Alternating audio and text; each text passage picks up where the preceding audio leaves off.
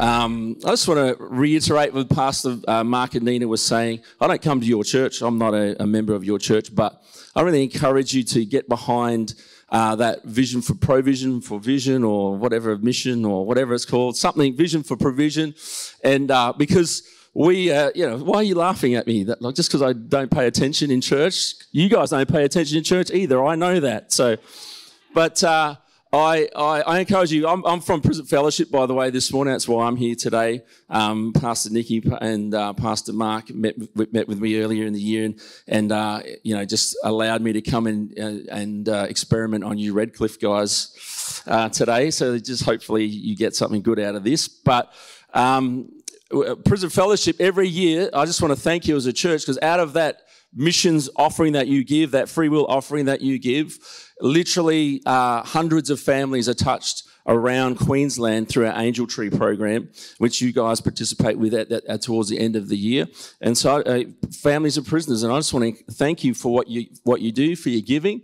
And I encourage you to keep giving. You know, I'm very selfish today. I want you guys to keep giving so that more people can be ministered to and blessed through what we do as well. So just want to thank you guys for doing that.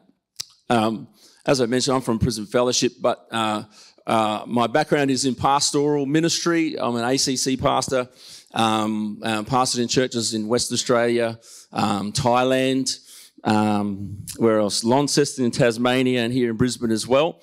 And just this year, I started in prison ministry with Prison Fellowship. I'm married. I've been married for 30 years, celebrated my 30th anniversary beginning of last month. 4th of July, can you believe it? Independence Day, isn't that a little ironic? As some lady sung about one time many years back, probably about 30 years ago, actually, when I think about it. But yeah, been married for 30 years, got 4 children, 2 adult sons who are in Bible college. We have a Bible college in our church, and they're 21 and 20 and single. So I've got photos afterwards for you single ladies out there. And then I've got my 2 daughters, 17 and 15. They're in high school still, and you can't have their photos. Sorry. And you won't be getting any of those photos until about 10 years from now. It's all good. You know, I don't know why that is, but it just is, okay? As a dad, it just is. Yeah, so anyway, I should talk about prison ministry, shouldn't I? I should talk about what I've come here. I'm actually not going to talk about too much about it, but just, when I first started in Prison Fellowship, I hadn't really thought about it before, but, there's a lot of stuff that happens in the Bible happens around prison. When you think about Joseph and everything that happened to him, it started with him becoming a prisoner.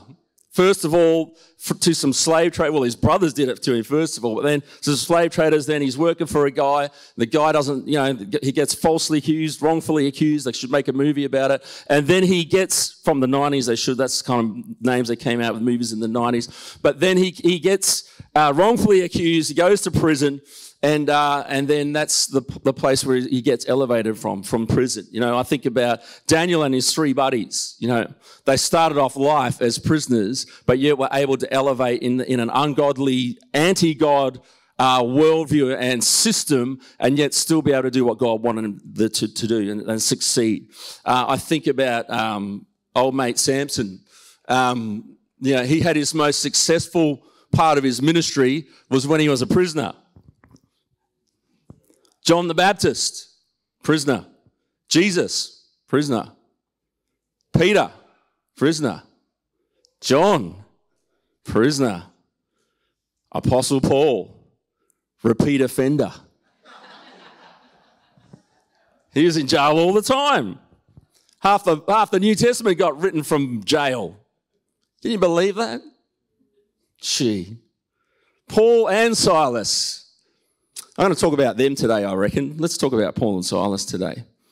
Paul and Silas, here they are, minding their own business, trying to do what God wanted them to do. You guys know the story, don't you? I look across this crowd, I see some people who look like they know stuff. And Apostle Paul and Silas, they're there. They're actually in Turkey, modern-day Turkey, and they're ministering, and then they've got this bit of a team going on. There's a few other guys hanging out with them, and then they're praying about, okay, where do we go next? And so they want to go over here. Oh, yeah, no, that's not going to happen. Well, what about over here, God? Yeah, no, not over there. Then one day Paul gets this vision of this Macedonian man. I don't know what a Macedonian man looks like, but he got this vision of a Macedonian man, must have dressed very distinctively. And he sees this Macedonian guy, and he's yelling at him, come over here, come and help us, we need your help. And so Paul goes back to the team, and he says, hey guys, I've had this vision. I reckon it's from God. I reckon God's given us a clue that we need to leave here and we need to go across to the other side of the Aegean to Europe, and let's start the ministry in Europe. We've been doing some good stuff here in Asia, and now it's time to go across to Europe and let's do some good stuff over there. And God is going to be with us, and it's going to be amazing. It's going to be awesome, because God showed me in a vision that they need our help. They're crying out for it. They need us. So this is going to be awesome. So they jump in the boat. They go across to Macedonia. They start out in this place, Philippi, and they're preaching there, and it's kind of, it's okay. Then they go down by the riverside, start singing a song, and they meet some people down by the riverside, and then there's a bit of fruitfulness there. Some people come to Christ, and so some people's families start to get saved. So they're starting to get a bit of traction, a bit of momentum. Then as they're cruising through Philippi, there happens to be a young woman who is, she's in slavery. The slavery was a big thing back in those days. And I'm not saying it's right, it was just a thing. And so this lady's in slavery, and she's possessed by multiple demons. But these demons are helping her to be able to tell people's fortunes.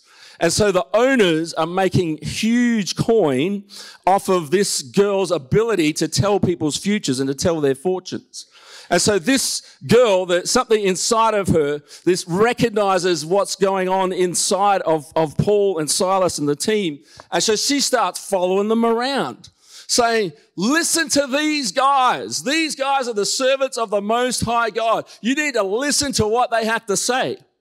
Now, if that was me, I'd be like, oh man, confirmation, come on. I'm in the right place. Even the demons are crying out and recognizing that I've got something good to say. This is awesome. So it's awesome for about the first 5 minutes. But this keeps happening day after day after day after day. And so Paul, and just finally, he's had a gutful. He says, I can't stand this anymore. So he turns around. You guys know the story. He says, get out of her in the name of Jesus, you filthy mongrel demon. And the demon comes out. And you would think everybody would be like, yay, awesome, deliverance, it's brilliant, it's amazing. But instead, the owners get angry because they can see that their meal ticket is now no more. So they grab these guys with a crowd. They take them in front of the magistrates, the leaders of the city, and they say, these guys are telling us to do things that it's illegal to do. And so the magistrates go, well, okay, if you say so. Don't seem like much good magistrates to me, but anyway. So they end up getting these guys beaten up and then thrown into jail. You guys know that story. Isn't that how it happens sometimes in life? You think you're doing what God called you to do. You think you heard something from God. You believe that God spoke to you in your heart or through somebody else or through what you were reading. And so you step out in faith believing that it's going to be awesome. It's going to be amazing. It's going to be incredible. But instead, it never quite turns out the way that you thought it was going to turn out. And I can just imagine Paul and Silas. We had a vision. You told us to come here, God.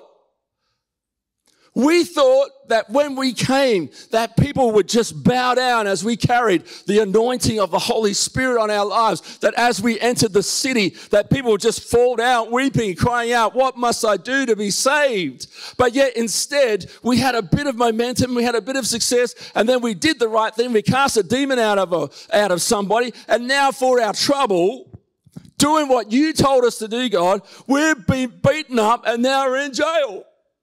Why?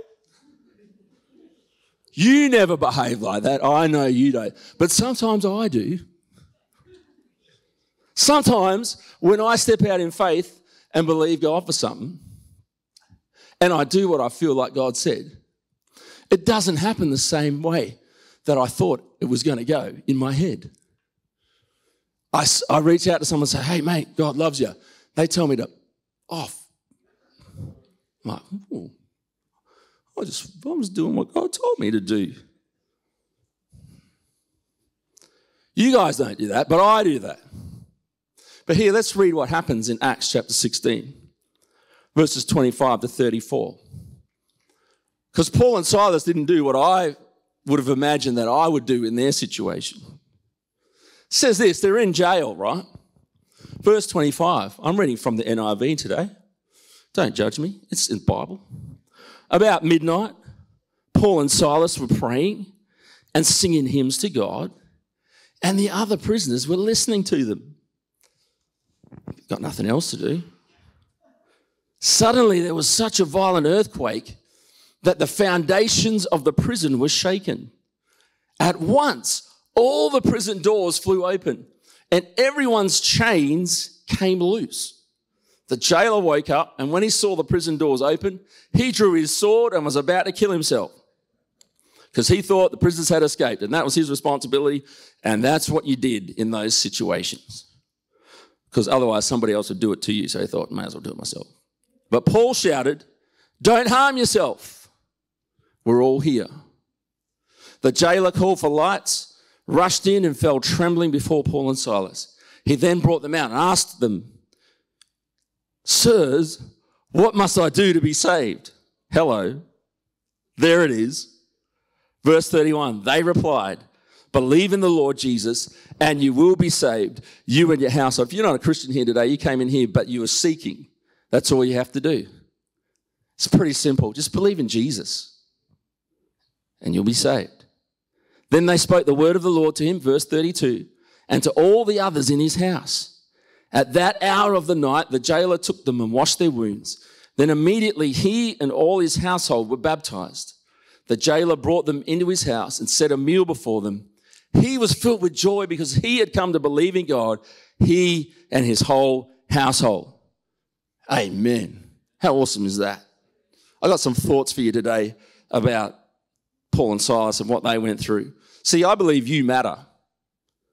The title of my message is, I think it was up there before, but I said, you matter. You and I, we matter. We're not just nobodies, we matter. First of all, this thought came to me in first point. You matter because your praise changes atmospheres. Hello?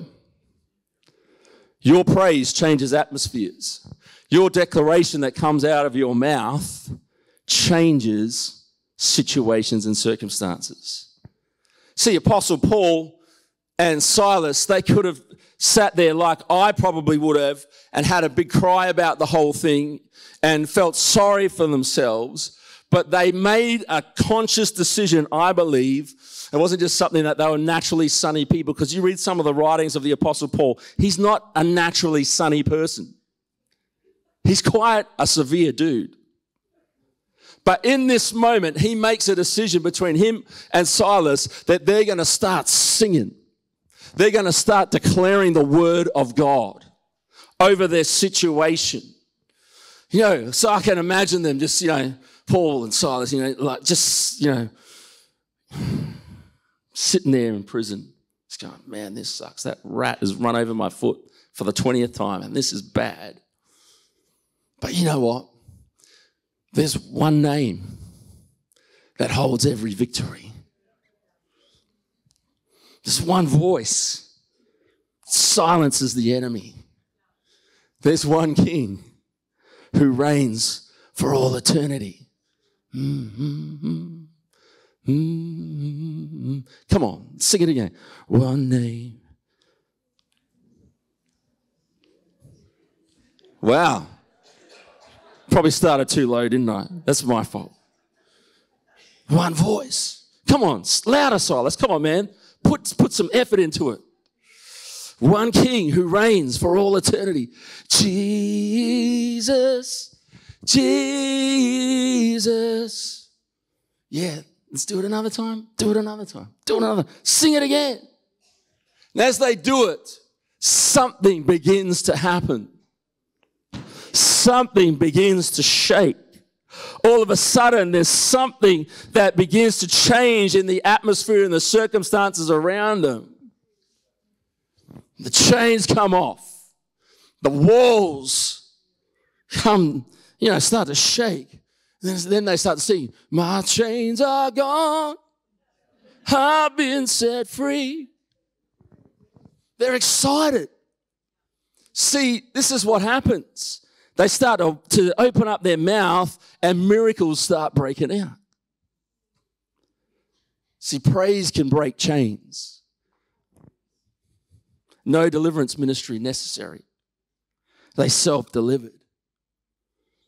They make prophetic declarations over their circumstances and things begin to shift in the atmosphere and things begin to change around about them. You and I can do that too. Pretty much every song that we sung today had some sort of declaration over our life, made some sort of declaration about the greatness of our God and about the fact that we have the King of Kings living on the inside of us and we could speak something out and make things happen. When I lift my voice and shout, walls come crashing down. We've got that power. Your praise changes atmospheres. Number 2, your breakthrough helps others. See, it wasn't just Paul and Silas's chains that came off in that moment. It was everybody's chains came off at exactly the same time. See, I believe that when we receive a breakthrough, when we go to God and we might be struggling in an area or might see something that's holding us back, and then in a moment we start to press into God and we say, okay, God, I receive your grace in this area of my life. As we do that, as we receive our breakthrough, it's not just for us. When you're believing God for a healing in your life and you receive that healing in your body, it's not just for you to go, yay, woohoo, now I can, go play golf again or whatever it might be. It's actually so that you've got a testimony so that when somebody else comes to you with that same issue and problem in their life, that you can say, well, look, God doesn't respect people. I'm nobody special. He healed me. I think he could heal you too. Do you want me to pray for you? When you receive a breakthrough, it's not just about you, it's for others. On the other side of your freedom is the freedom for others as you are able to help them from a new platform. I think about my friend Ben. Sorry, I'm spitting on this thing. That was annoying me. I was like looking at this, making me go cross-eyed. A bit of spit on the microphone. Don't you love that? You don't love that, particularly in these COVID times. They're going to super sanitize this thing after I'm finished. You know they are. But I have a friend named Ben. My friend Ben, he's an awesome guy. But he wasn't always an awesome guy. My friend Ben was a drug addict and an alcoholic. And he came from a family of drug addicts and alcoholics. And he was a pretty violent, rough kind of guy. And he had, a whole bunch of kids. He had 4 kids, 4 young children. And he had a partner, his wife. I think they were married. I don't really know. I'll probably ask him later on. But he had somebody in his life, the mother of his children, and she left him. She said, "You're a mongrel. I don't want to be around you. You're violent. You're all these things, and I don't feel safe around you." And she left him, and she left the kids with him. So Ben's here on his own with 4 kids. He was never violent towards his children, but he's just a rough guy. So Ben's here on his own with these 4 kids. And he's a drug addict and he's an alcoholic. And he's on his own. And life wasn't looking too great for him.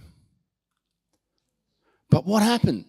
He had a neighbour who was like this, I don't want to say nerdy, but he was a nerdy Christian guy who lived next to Ben and was kind of a bit intimidated by Ben and a bit scared to kind of interact with Ben because Ben was a rough bloke. And but he just felt like God was saying to him, no, you got to love this guy. And so this little nerdy Christian guy who I've met subsequently, he every now and then he just, reach out over the fence and say, hey, Ben, do you want me to take the kids to school for you this week sometime so you can just, you don't have to stress about that. Ben say, oh, cheers, mate, thanks for that. I say, oh, good. Then he every now and then he'd reach out over the fence and say, hey, Ben, do you want to come to church with me this week? I reckon you'd really like it. And Ben would say stuff that I've heard people say this, right? Ben would say, oh, mate, I couldn't go to church. And he'd say a few extra words in there. He'd say, if I went to church, the walls would come down, lightning would strike it, and, it would be terrible. You don't want me to come to church, mate. And you've heard people say stuff like that. But this Christian guy would be like, ooh, okay, settle down. And he kept at it. He kept persisting. Every couple of months, he'd invite Ben to come to church. And one day, for some reason that Ben doesn't even know why he did this, but when this neighbour invited him to church one time, he said yes. So Ben come to church, and he stepped in, and the presence of God just hit him in that place. The walls didn't come tumbling down, but the walls in his heart came tumbling down. And Ben committed his life to Jesus. But he was still a drug addict and an alcoholic. That sometimes happens. Not everybody gets delivered straight away. But over the next couple of years, Ben's life began to turn around.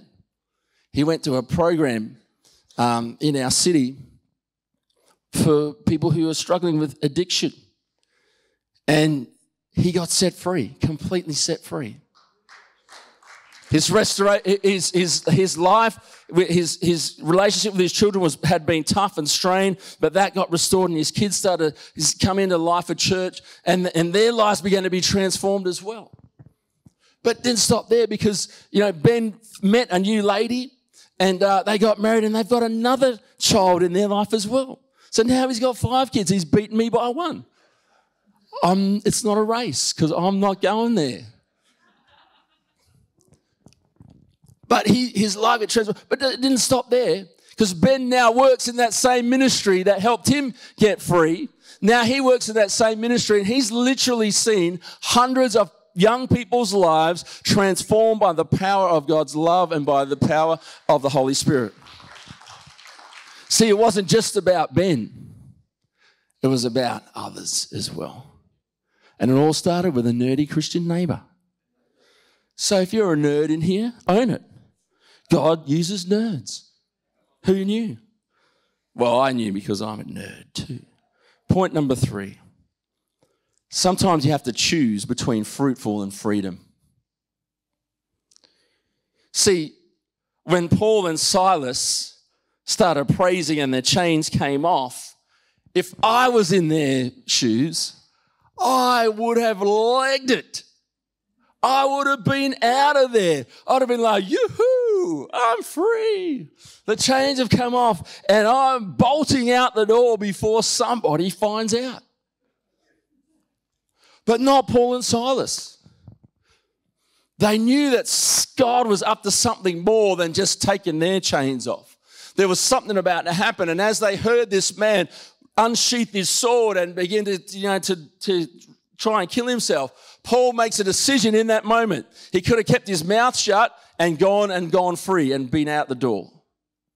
But he made a decision to choose fruitfulness over freedom in that moment. That man's life was more important than his personal freedom.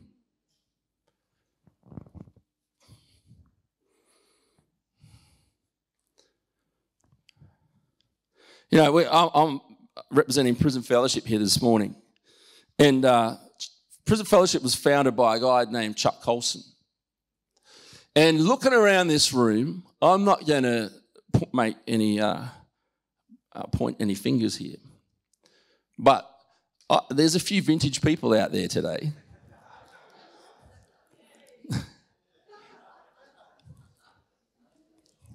If you're vintage, you got to own it, because vintage means valuable these days, doesn't it? All the young people want to wear vintage clothing. And all the vintage people want to drive vintage cars because they're the only ones who can afford them. Oh, I love a 1963 Ford Thunderbird convertible. So if you've got one and you feel like you want to bless me with it, come see me after the service. Or an old Mustang, or an old Monaro, that'd be good too. So just saying, if you got one, feel like blessing someone, I like to be blessed. But some people here, you were around back in the 70s when I was born in the early 70s. And because I turned 50 this year. I know I don't look like I could turn 50, but yeah, no, nobody's buying that, are they? So I was born in the 70s. About the time I was born, there's this whole thing that went on in the US with President Nixon administration, where they tried to break into the Democrats' offices in this hotel called Watergate Hotel. And that birthed every other gate from then on. You know, it all started with the Watergate Hotel, right? And what happened there? And so some guys who were working on behalf of the Nixon administration got caught trying to do that. And they didn't, you know, who knows why they did it. They were going to win the election anyway, but they decided it was a good idea. And so what happened was Chuck Colson, the founder of Prison Fellowship, he was a guy who was the chief White House counsel at the time of the break-in, and then he subsequently left the White House to go into private practice. But then as this was all coming out through the Senate inquiries and, you know, going before the courts and all that sort of stuff, he got dragged into all this as somebody who was part of the administration at the time. They didn't really have anything on him, but they were going to try and prosecute him and tar him with the same brush as everybody else who was more directly involved. You know, there's a series starring Julia Roberts and Sean Penn that was on Stan recently, or it's probably still on Stan because once it's on there, it pretty much stays on there for a while at least. And so anyway, this whole thing happened around about 50 years ago. And but Chuck wasn't a Christian guy at all. Like Chuck was a bit of a head kicker, really. He was an ex-Marine who became a lawyer, who became this White House counsel, and he was known as Nixon's attack dog. And so he would go hard after the opposition, anybody who was opposed to Nixon, and really try and, you know, bring them down and make sure that they weren't anybody that anybody wanted to listen to. So he was a hard nut, and he wasn't a Christian guy. But then when he left the White House, he was working with working with different corporate clients. And one of his biggest corporate clients was a Christian guy. And he began to share his faith with Chuck. And in that moment, Chuck felt something different and knew there was something different about this guy and felt drawn to it. And so in that place, he made a decision to follow Jesus. And then all this stuff began to really blow up with the media and all that sort of stuff in Washington. And so Chuck is in that place. And he's being accused of all different types of stuff. And so that he's about to be charged, and he's about to go before the court. But somehow the media gets to find out that he's a Christian. And so they're saying to him, hey, Chuck, you know, are you just becoming a Christian so that, you know, you could claim, I found Jesus or whatever, and now you can, just pretend like nothing ever happened before. You're just doing it. And so they were very cynical about this. And Chuck had a whole bunch of Christian brothers around him. He began to pray with him. And Chuck began to get this conviction that I need to plead guilty. Even though they've got nothing on me, I need to plead guilty of obstruction of justice for a certain thing for the sake of my Christian witness, so that the name of Jesus is not brought down low, but that I can, in good conscience, say, you know, bring this out of the public eye and it be done with. And so he pled guilty. The prosecutors weren't going to, they said later, we weren't going to charge him with anything because we didn't really have anything on him. But he pled guilty to this thing. Sorry about that. More sanitizer. Sorry about that. Pled guilty to this thing, and now, and so that I can get out of the public eye. So he pled guilty. He got a custodial sentence. He went to jail. In that moment, he could have been like, God, I did the right thing. A lot of other people just got a slap on the wrist. How come I'm the one who has to go to jail? Anyway, he did.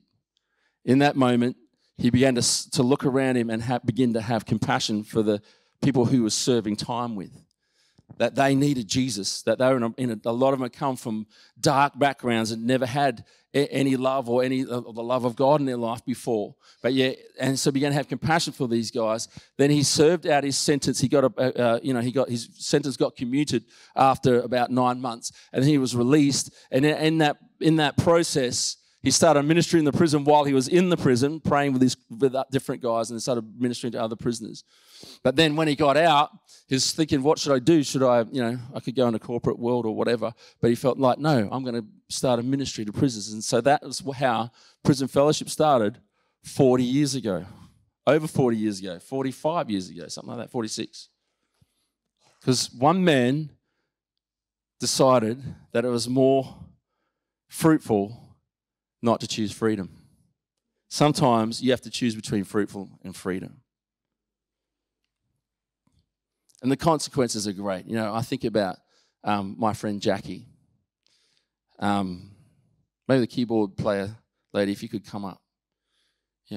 Here in Queensland, I think of that ministry now, 40 odd years later. There's a lady that I know, her name's Jackie. And she came from a pretty good family, actually, Jackie. And she started doing law at UQ. She was pre-law at UQ. And she's a pretty smart woman, and so she was doing okay in her studies. But she met a guy, and I don't know. I don't really know the details of the story, and I don't like to ask stuff like that. But I do know that she left studying law, married this guy. They had a son together, and they moved to PNG. And something happened while they were in PNG, and the relationship broke down. The husband said to her, look, I don't want you around anymore. You need to go back to Australia, and I'm going to keep the son with me. So Jackie comes back to Australia. She's pretty distraught. Her relationship is broken up. She doesn't have a means of support, and she hadn't done any training or skills or anything like that. And she's estranged from her son as well. He's in another country. So she ends up down at Goldie. And I don't know about you, but I don't reckon that, they used to say, what good can come out of, like, Nazareth? Can anything good come out of the Goldie? Who knows? I don't know. But she ends up down the Goldie, and she's pretty broken, and she starts taking methamphetamine, and she gets addicted to it, and her life's kind of going on this downward spiral. And she hooks up with this guy who's, like, he's a pretty bad dude, actually. Like, he's a career criminal, and he's well known to police all around Queensland, particularly on the Gold Coast where he operates. And he'd been in and out of prison a lot. Violent man, drug addicted himself. And she's with this guy, and one day they're out driving around the Goldie, and they get stopped by the police, and they've got drugs in the car and a couple of unlicensed firearms. And so, he turns to her and says, you need to tell them they're yours, because I'm not going back inside. And he gave her the look like, if you don't, there's going to be some serious consequences for you. Because that's the kind of man he was, just very self-centered. And so she pleads guilt. When the police come, she tells them that they're there, it's hers, and so they charge her, and she gets sentenced to a custodial sentence. So she finds herself in prison, and she's still addicted to drugs, and she's in prison, and she's estranged from her husband, and her life is like at its lowest ebb. And this middle-aged lady starts coming into the prison. She's actually a Prison Fellowship volunteer, and she just comes in every week, And she's something different about her, you know, like, who's this lady? All the women in prison kind of recognize there's something different about her. And so Jackie starts hanging out with her and talking to her and saying, you know, we know that there's something different. You know, why do you come into prison when you could be doing a whole bunch of other things, but you're here in prison now and you're here with us? Why do you come and do that? And so the lady began to share with her the love of Jesus, the message of the gospel. And so Jackie makes a decision to follow Jesus in prison. And so Jackie makes this decision to follow Jesus, and she says yes, and then she gets off drugs, and then she gets released from prison, and so she comes out, and you know her story is not just like this thing. It's a bit up and down, this story. And so she comes out and she finds herself falling back into some old patterns, and she's back on drugs again. One night she's like, God, I don't want to be on drugs anymore. You got to help me. She wakes up the next morning. She doesn't have a craving for drugs. She goes through the day. She doesn't have a craving for drugs. She's never taken a drug since. God delivered her overnight. So then she's out and about, and she used to be on the go. So she's an exercise person. She's doing all this stuff, and so she's running around South Brisbane, and she's praying. She's saying to God, "Oh look, I reckon I need to go to church." So she's running around South Brisbane doing exercise. She sees the name of our church on the side of a building. She goes, "I'm going to go there next Sunday." So she comes to church that Sunday, and it's the start of the year. We're talking about Bible college. Like, if you want to know more about Jesus, if you want to grow in your faith, you need to come to Bible college. So she's like, I want to do that. So she signs up for Bible college, and she gets admitted to Bible college. Technically, she shouldn't be allowed to do Bible college because you need to have your blue card to serve, because part of the Bible college is you serve in the life of a church. You got to have your blue card. My role, I was on staff at the church at the time. My role was to oversee these interns. They come to me and say, this lady needs to have somewhere to serve as an intern, but she doesn't have a blue card. I said, you guys should never have admitted her without her blue card. But I know it's God. They didn't do their job, which was naughty, but it was God. So she's in Bible college. We find somewhere for her to serve where, you know, she doesn't necessarily need to have a blue card, so there's no vulnerable people involved, and she's happy. She's doing all that. And so here's Jackie. 9 months before, she was a hopeless drug addict in prison. 9 months later, fast forward, she's now clean. She's in a church family that loves her, and she's doing Bible college. She's started to, and it's incredible. But that's not where the story ends. Somehow, she's praying, God, I need to reconcile with my son, because the son wanted nothing to do with her. He was ashamed of her. She's praying about that. One day, the husband rings up. The son wants to connect with you. She's reconnected with her son. She gets joint custody of her son. So within the space of about 12 months, she went from being a drug-addicted prisoner with no hope in life to being somebody who's actually studying now for ministry to help other people to know Jesus and his love. Her family has been restored. Her relationship with her son has been restored. She's following Jesus. And it all started with a middle-aged lady who just wanted to do something. She wasn't a theologian. She wasn't a pastor. She wasn't somebody who was like, a trained, health professional or anything like that. She was just somebody who loved Jesus, who wanted to help somebody else. And her life was transformed. And that happens all the time in our ministry. So I want to thank you guys as a church for what you do. When you support us as Prison Fellowship, what you do makes a huge difference in so many people's lives. I just want to encourage you, I've got to finish now, but, after the service, I'm going to be down there at the table there and next to the lady in the high vis. And I just encourage you, come grab one of these cards, because we love people to pray for us. We need your prayer. This is frontline ministry, what we do. We need your prayer. We also love for people to pay for us too. And if you so you can fill in the details there and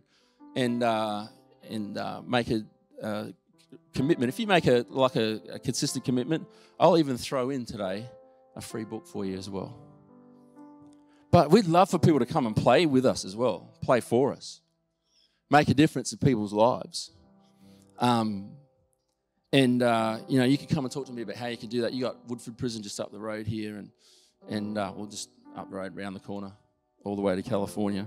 And it's a little ways up the road, but you're reasonably close. And we'd love people to come in and volunteer with us and make a difference in people's lives. And would be such a blessing to us.